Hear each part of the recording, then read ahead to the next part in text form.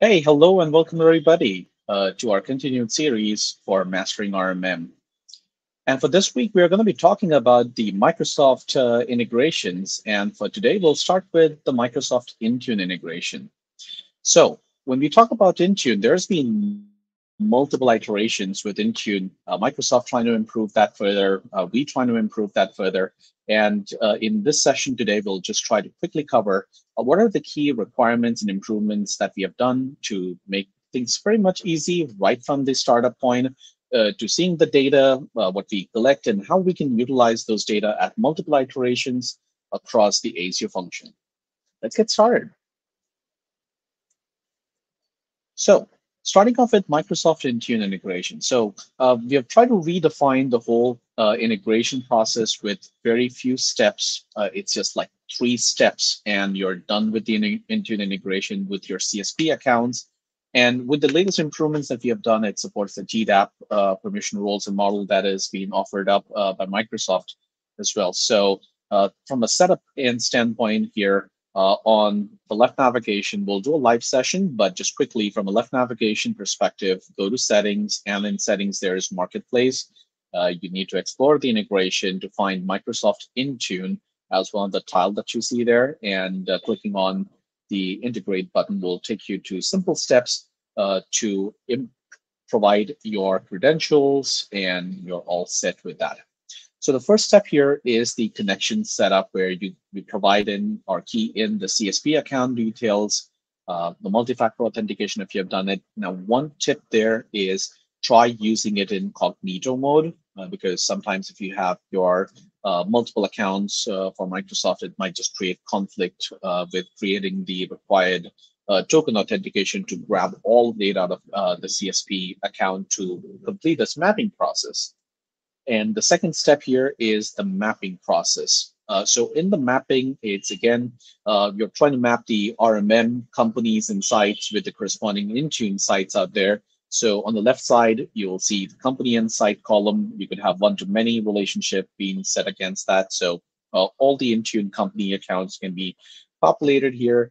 There is a button at the top that says find matches, and that find matches will allow you to basically use our AI-based fuzzy logic in terms of finding out the commonalities between the companies and sites and the corresponding Intune company and site mapping to match that data information out. And once that's done, you are done with your setup. And the next step is the data viewing. So once you're done with the integration, you can navigate over to the devices and devices computer screen. And at the top, when you see these tabs for general, patching, integration, and one of the options in the integration is going to show up as Microsoft Intune. Now, if you see, there are certain fields that we try to populate and fetch that information. We keep running that cycle of data ingestion in our system every 1 hour, and that data is kind of mapped against every endpoint. For each of the devices that we are able to match the references with the MAC address and name combination out there, all of them are going to be populated up here with the required definition and details. Any changes that Microsoft Intune keeps pushing into our system, we keep showing those data out, but there's a cadence that we automatically refresh that data, and that refresh cycle is set to be 1 hour today. And here's the quick documentation reference while I do a quick live demo for you. So I'm gonna get my console here. And as I talked about Intune integration, so again, from the navigation, on the left navigation, under settings, you have marketplace and explore integration. And here, I'm gonna search for Intune, and Intune is gonna show up as one tile. And when you click on this particular tile, that tile kind of opens up a console trying to provide you more details about that integration. And this is the test account where I've already done the integration with, but you'll see a button on the right-hand side called as integration. In my case, it's showing up as an update button. I'll still click on the update button here. And the very first step is you need to set up the connection. So when you're trying to set up a connection, you can put any name over here. This name function is primarily required for knowing what options are available, because you could add more than one CSV account integrations with that. So you can click on the button at the bottom that says Add Connection. Clicking on Generate Token kind of pushes you to the Microsoft website. That's where you're going to be authenticated against the CSV account. I'm going to pick one of our trial or test accounts that I have integrated with. And even as you see, even I'm trying to do it in incognito. That's my recommendation, just to avoid any kind of issues.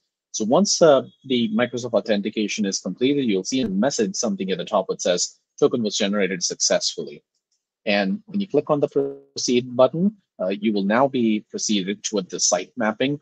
And one of the things, again, is the company and site references in the RMM. And on the right-hand side, you see the Intune site. So this is all the companies and sites that I'm pulling from my test account instance. If I'm just going to pick up random ones here, just for showing you how this works, you can do that. Or here's the button, magic button that I was talking about, the find matches. So find matches uses the logic to match the company names and the site names from the Microsoft Intune. Basically, it's kind of available across other integrations available in the Azure console as well. Once you're done with that, the save and proceed just gives you a confirmation that I haven't completed the mapping across all of them. Just a reminder there. And hooray, we're done with the integration. It took less than like 2 minutes for me to set up the integration. The same is going to be with you as well. So once the integration is activated, the next part is right on the device's computer screen. So you can click here, or I have it set up, already open up the device's screen here. You can click on this little integration drop-down button, and it shows all the integrations that I have here with my test account.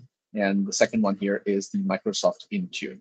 Now, as soon as you click on the Microsoft Intune, you'll see at the very top there are some column headers being made available.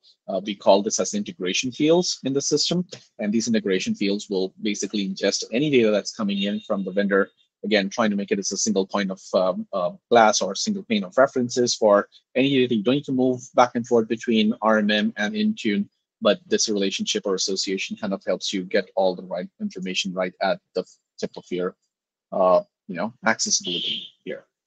Now, in this case, because this is just test account, I don't have much of the data, but if there is a data, all the information should be populated up here.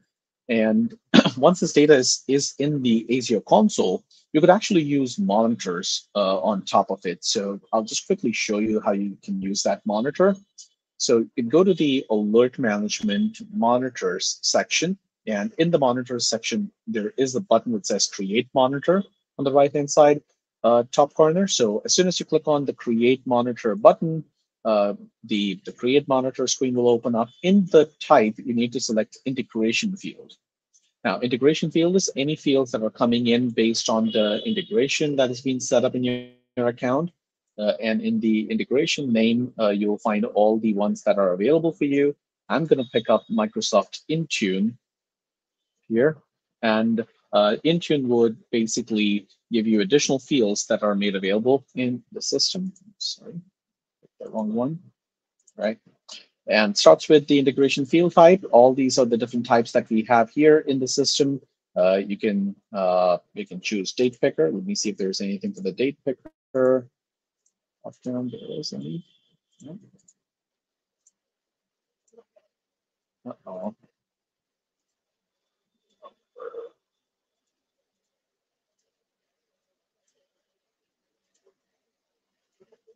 All right, there we go. Last one worked up. So here are all the integration fields data that is coming up from Microsoft, and I can say, like, for example, compliance, and it says equals, I say not compliant as the keyword.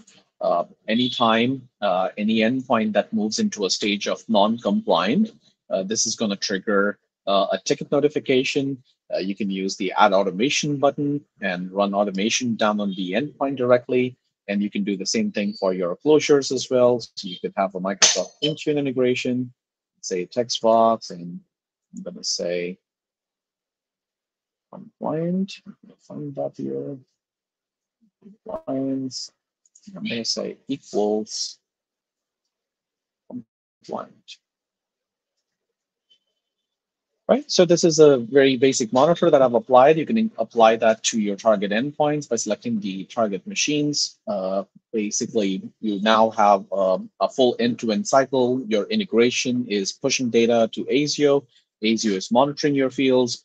Field automation can be triggered down on the endpoint. And whenever the machine goes back into the compliance state, the ticket's going to mark as resolved. That completes the end-to-end cycle for you from ticketing perspective for Intune. We are adding more functions in the Intune in the upcoming releases, so please stay tuned. And that's about it for our Intune integration today. So stay tuned. We have a follow-up session coming up tomorrow to talk about one of the other integration we have for Microsoft Defender.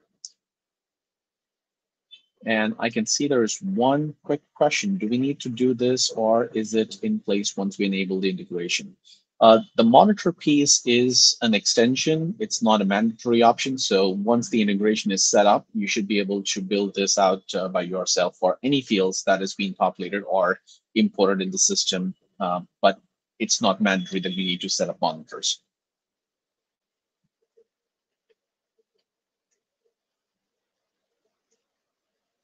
All right, then.